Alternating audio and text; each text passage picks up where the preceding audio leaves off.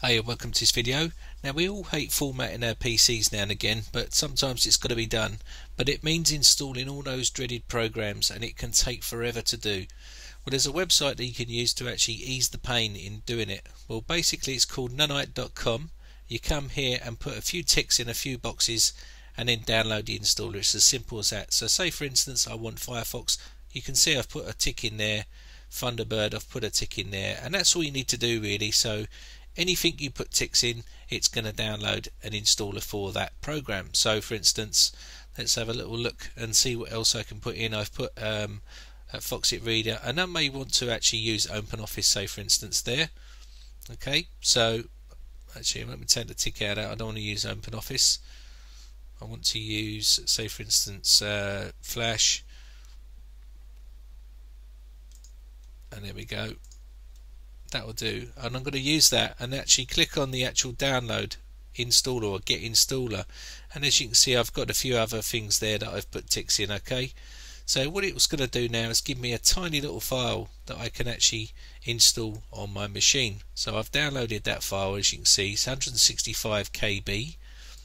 Now what I've done is I've got a virtual machine here, and as you can see I've got the actual installer on there. Now there's a big list of names there of all the applications, and it's 165 KB. I'm going to actually install this and show you what happens. This is what it's going to do, and it's preparing the install,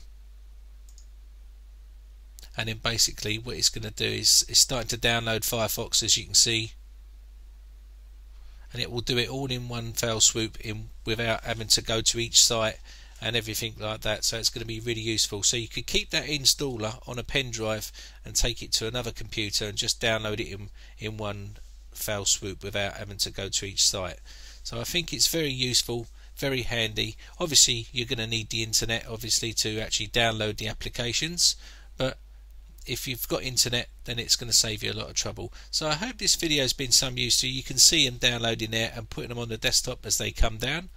So I hope this video has been some use to you. My name is Brian from Britec.co.uk. If you enjoy my videos, please subscribe to my channel, and if you've got any questions, leave a comment up there, or head over to my forum and register there and put some questions on there and join the community. Thanks again for watching. Bye for now.